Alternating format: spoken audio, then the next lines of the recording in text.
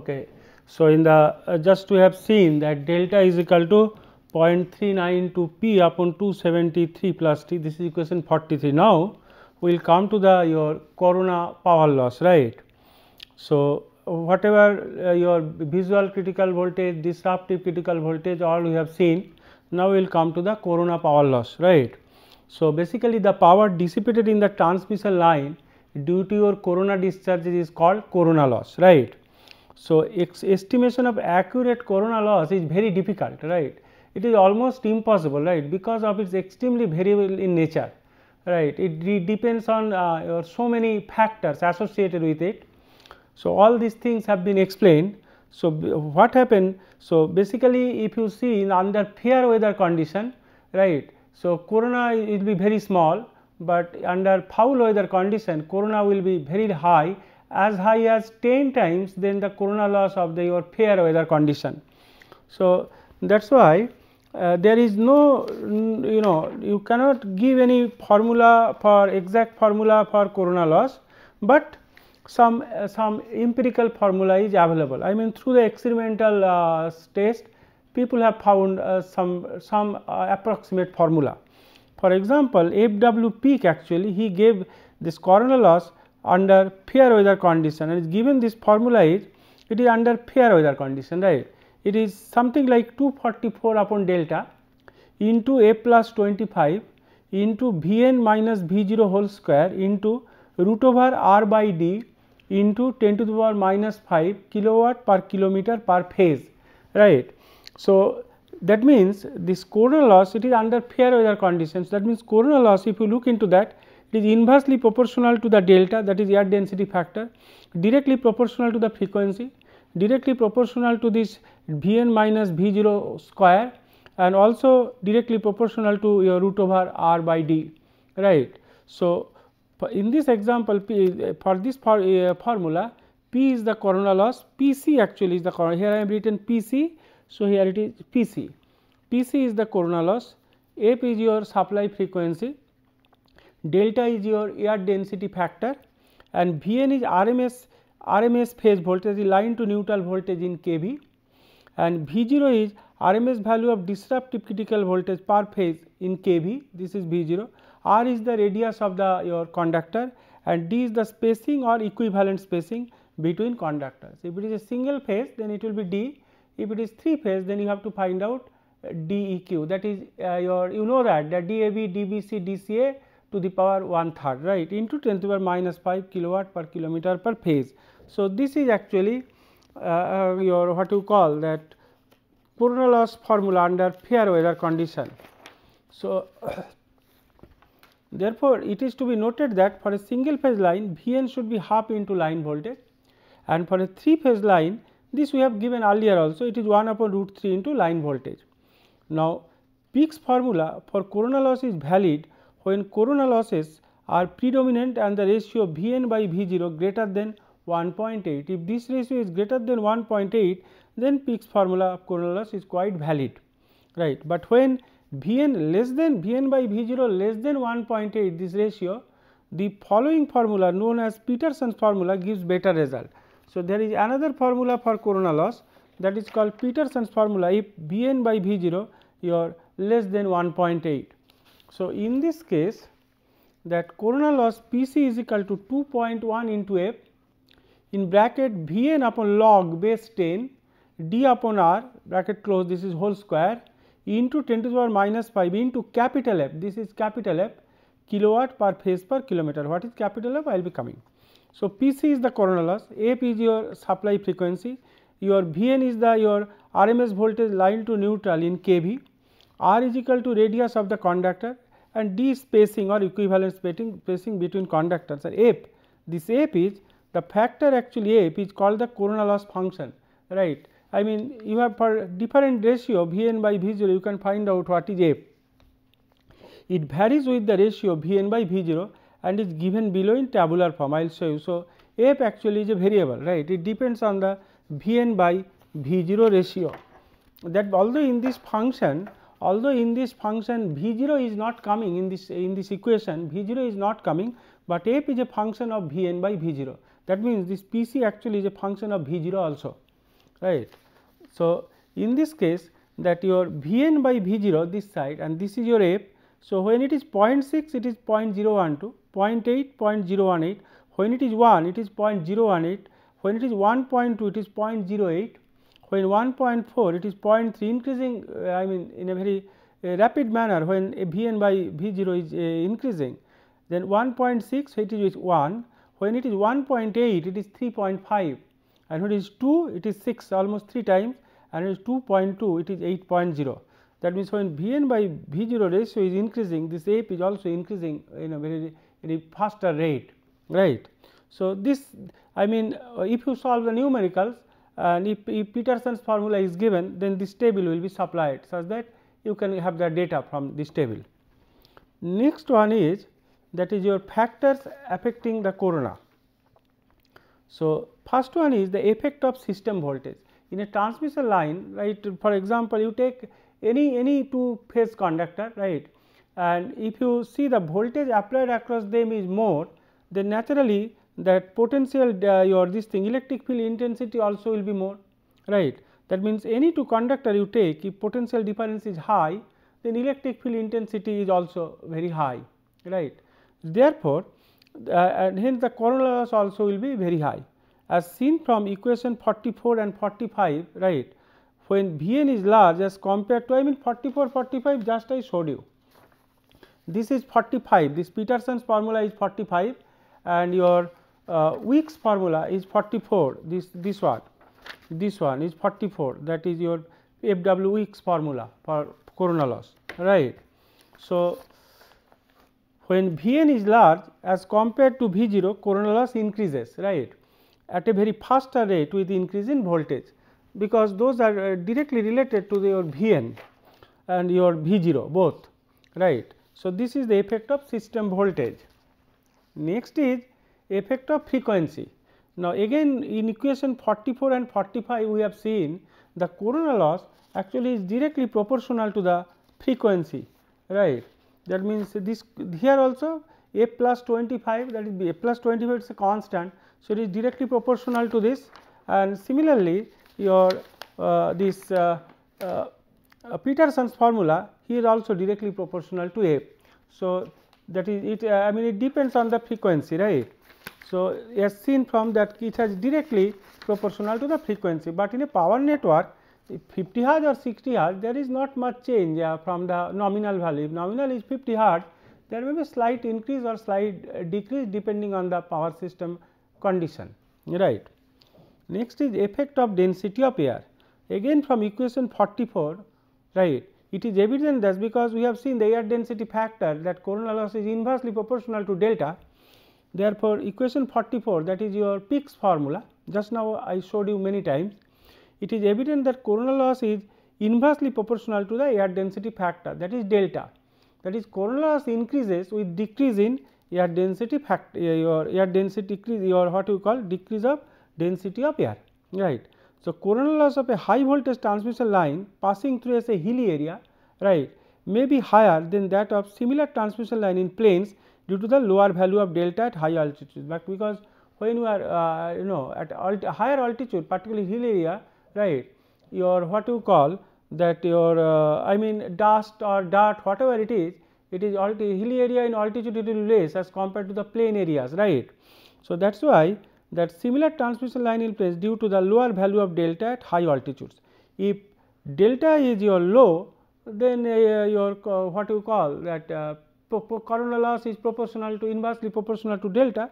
So, that is the corona loss of a high voltage passing through a hilly area may be higher, because your delta your this thing then that of similar transmission line planes due to the lower value of delta at high altitude, right. So, if that is the thing. So, next is your I mean it is inversely proportional, right. If delta is high, corona loss will be low. If delta is nearly 1, right, then corona loss will be your what you call low. Next is effect of conductor radius.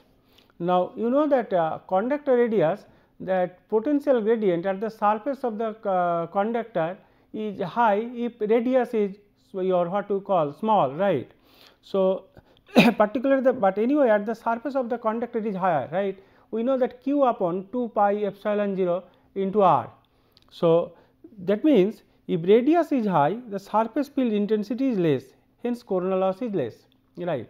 For the same current carrying capacity, say on ACSR, your conductor has larger radius than single copper conductor, right. Therefore, transmission line of ACSR conductor have lower corona loss than copper conductor lines. For bundle conductor lines, effective radius is high, hence corona loss is less, because if effective radius is high, then potential gradient that will be also less. So, hence the corona loss is less. It is from your intuition you can come to this conclusion. Now, another thing is that effect of rise of your temperature rise of conductor by load current. When load is high, so conductor will carry more current, therefore, there will be a temperature rise in the conductor, right. That means, the conductor current raises the conductor temperature, hence leading to an indirect reduction in corona loss, although right. That is your, although delta is related to your pressure as well as both temperature, right, for computing that your visual critical voltage, right. So, corona loss is larger if the conductor temperature is low, right, and this is due to the fact that at the low temperature, the dewdrops collect on the conductor surface during fog and humid weather. High conductor current prevents such condensation and reduces corona loss. So, indirect effect is there for the your what you call the loading of the power system, because if load is more, then your conductor will carry more current. Then another thing is that effects of snow or frost layer, particularly in that mountain side, that effect of snow or will be there, it is very much there, particularly in the hilly areas. So, snow or frost layer on transmission line conductor causes very high corona losses and of course, the radio interference, right.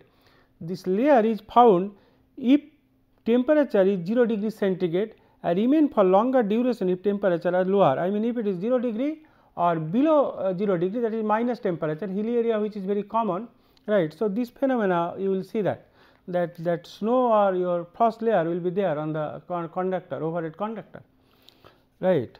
So, corona discharges with conductor surface covered with snow and electric field intensity not exceeding 30 kilovolt per centimeter, consists mainly of pulses in negative half cycles and pulseless steady corona at positive half cycles, right. So, corona discharges themselves which affect the form of snow layers and often blow up the snow in the neighboring regions of corona. That means, suppose your what you call it is a high voltage line and that is conductor is covered by snow, and if your what you call that corona happens, then what will happen that due to this corona discharge that snow will melt in any way. At the same time, on the conductor nearby areas nearby region of the conductor, that snow will be blown up, right. So, this is very common phenomena, and if you go to any hilly area, particularly an overhead transmission line in winter, you can see that conductor is covered in by snow. This is very common phenomena, and particularly this happens for your what you call for overhead conductor. Next one is corona loss of new and old conductors. If the conductor is a new one, I mean suppose you are putting a new transmission line, right. So, corona loss is more due to scratches, burns, etc. for the new conductor, but over the time as the line ages, corona loss decreases. The old conductor is called weathered conductor, because it is season conductor. Suppose it is there for a few years, so it is called weathered conductor. So, once one engineer asked me something like this: suppose you are 3-phase line, this is a question to you, 3-phase line, suppose out of these 3 phases, say you are putting in 2 phases, suppose you are replacing 2 phases the old conductor, say 10-12 years old conductor, a new conductor, and third one is an old one. So, and it is a balanced system, it is carrying equal power, I mean balanced system, right. Suppose to carry equal current as well as your voltage also balanced, no question of unbalanced thing. You take ideal case balance, then which conductors will carry more power, the new conductor, both new conductors or old conductor? You assume it is a balance. This is a question to you. When you listen to this lecture, you try to answer this question, you send me mail, and if you can correct answer, I will appreciate that. I reply within 2-3 days. I reply whatever mails in the previous course I have received. I think I have answered to all of you. I did not leave anyone. I gave all answers. Right. Next, effect of supply voltage. If the supply voltage is high, right, coronal loss will be high. This is very common, right. If supply voltage is high, coronal loss will be high, right. If in low voltage transmission line, coronal loss is negligible due to insufficient electric field to maintain self sustained ionization, because at low voltage, that is electric field intensity cannot be maintained, right. That is why coronal loss, it happens mostly 220 kV or above voltage level. Particularly, in rainy season, if you, I mean, you try to experience this. In rainy season, if you see that overhead conductor, say 220 kV line, you will find some kind of chattering noise, even in the daytime also. That is mostly happening due to coronal loss, right. Although daytime, that violet glow or visual glow may not be visible because daytime, but night time it is possible, right, and particularly in the dark areas, those will be very prominent, and this violet glow due to the ozone gas, right. Then effect of dust and dirt. In the presence of dust and dirt, the required voltage gradient is less for maintaining sustained discharge, right. So, disruptive critical voltage is reduced due to dust and dirt, hence coronal loss is more, right. So, if effect of dust and dirt, actually it increases the coronal loss. It makes your some percentage of the total power loss of the transmission line. When you are calculating transmission line power loss, those things are not considered, right. We consider for load flow studies, while doing it, you are making only I square R loss, but we are not considering coronal loss. But when they design the transmission line, they consider all these factors, right. Then effect of conductor configuration. Generally, conductors have two types of configuration, one is horizontal, another may be triangular, right, or another may be vertical also. 3 conductors may be horizontal plane, right, distance between AB, BC, AB is D, BC is D, then AC will be 2D. So, horizontal planes, symmetrical. Similarly, vertical also you can make it, similarly vertical way also you can make it. Another thing is that triangular, either equilateral or may not be, right.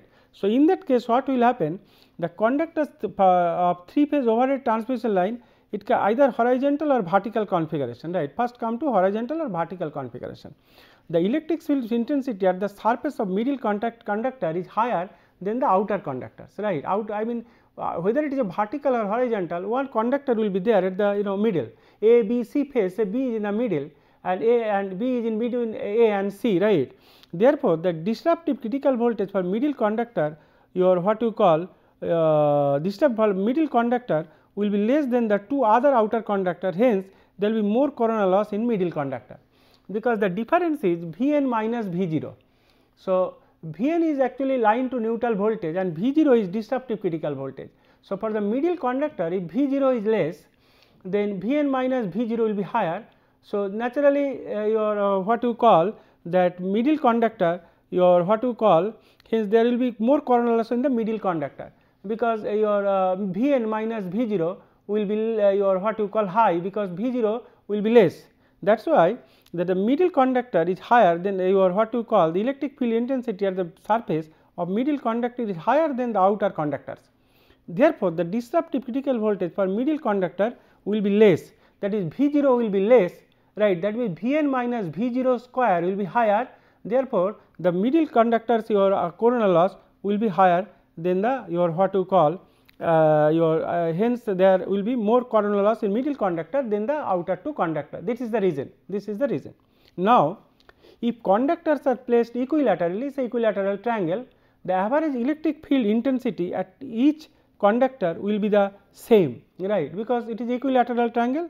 See, the ground actually is at always equipotential surface, while computing your what you call capacitor thing, considering the effect of ground in the capacitance chapter in power system analysis course. At that time we have discussed this, right. If you want to brush up your memories, just I request please go through that your what you call that chapter, that capacitance chapter. Therefore, the electric field distribution is affected by the presence of the earth, right.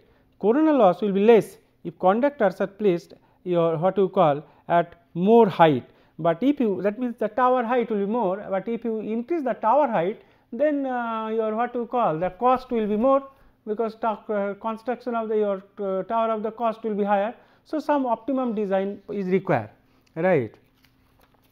So, these are general phenomena. Next is the effect of corona on line design. Now, transmission line are designed in such a fashion that the corona loss is small enough in fair weather condition. That is true.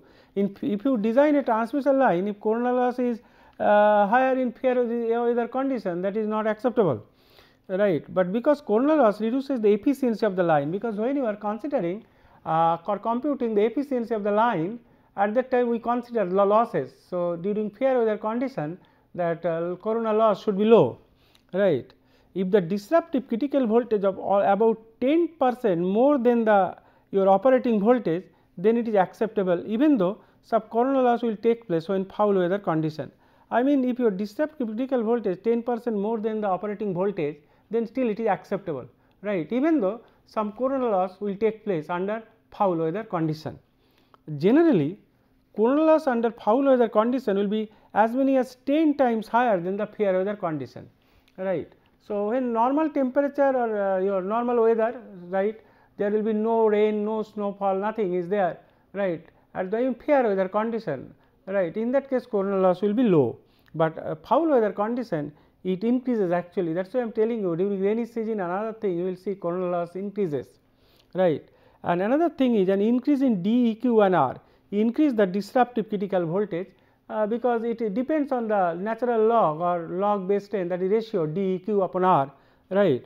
Thus, reduces the corona loss, but increases the cost, right. So, because if you try to increase the radius, naturally the conductor diameter will be more, then the volume will be more, and at the same time your cost will increase, but there are many other issues with the increase of diameter, this thing radius of the conductor or diameter of the conductor, because when you will go for sag and tension and analysis, at that time we will see that, right. So, these are the some of the your what you call that effect, different type of parameters affect the corona we just discussed, right. So, this chapter is very interesting and easy. Next, we will take your example, say this is example 1, right. So, here the look, conductors of a 3-phase transmission line are equilaterally spaced, say 6 meter apart, right. The radius of each conductor is given 1 centimeter, the air temperature is 30 degrees Celsius and pressure is 740 millimeter of mercury, right. So, if surface factor is 0.83 and irregularity factor is 0.92, you have to calculate the disruptive critical voltage and visual critical voltage, right. This is the thing. So, all parameters from equation 43, air density factor delta is 0.392 P divided by 273 plus T. So, P is given 740 millimeter and T is equal to 30 degrees Celsius. Substitute, you will get delta is equal to 0.957, right, that is the air density factor. Next is, now another thing is that next from equation 40, disruptive critical voltage, that is V 0 is equal to 3 into 10 to the power 6 upon root T root 2 R delta m 0 ln dq upon R volts, right. Now, data given m 0 is given 0.92, delta just we have computed 0.957, R is equal to 1 centimeter is equal to 0.01 meter, and as equilateral spacing 6 meter each sorry. So, DEQ actually 6 meter. So, V 0 is equal to 3 into 10 to the power 6 by root 2 into R 0.01 into delta 0.957 into your m 0 0.92 ln 6 upon 0.01 volts. If you compute this, V 0 will be 119.475 kV, it is RMS value, because we have taken this RMS value divided by root 2, right. Now, from equation 42, visual critical voltage, this is the formula for visual critical voltage, V suffix V is equal to 3 into 10 to the power 6 upon root 2, that we have seen earlier, it is mV into R into delta in bracket 1 plus 0.0301 upon root over r delta ln dq upon r volts, right. So, this is your visual. Now, we have to substitute all the data mv, r, delta, everything is given, dq, r, everything is known. So, if you put that that V v is equal to 3 into 10 to the power 6 upon root 2 into 0.83 into 0.01 into 0.957 in bracket 1 plus 0.0301 root over your r delta, r is 0.01 and delta is 0.957 ln 6 upon 0.0, and if you compute this one, then V b will be 140.95 kV. This is the RMS value, right. So, visual critical voltage and disruptive critical voltage, we got it. Next one is a example 2, this is example 2. A 3 phase 220 kV 50 Hz 200 kilometer long transmission line, right, consists of 3 stranded aluminum conductors spaced triangularly at 4.8 meter. Radius of each conductor is 1.5 centimeter. The air temperature is 27 degrees Celsius and pressure is 740 millimeter of mercury, right. If the breakdown strength of air is your 21.1 kV RMS, this RMS value is given per centimeter and the surface factor is given 0.85, compute disruptive critical voltage. Also determine the visual critical voltages for local and general corona. If the irregularity factors are 0.72 and 0.8 for visual corona local and visual corona general respectively. So, these are the things given that you have to find out, right.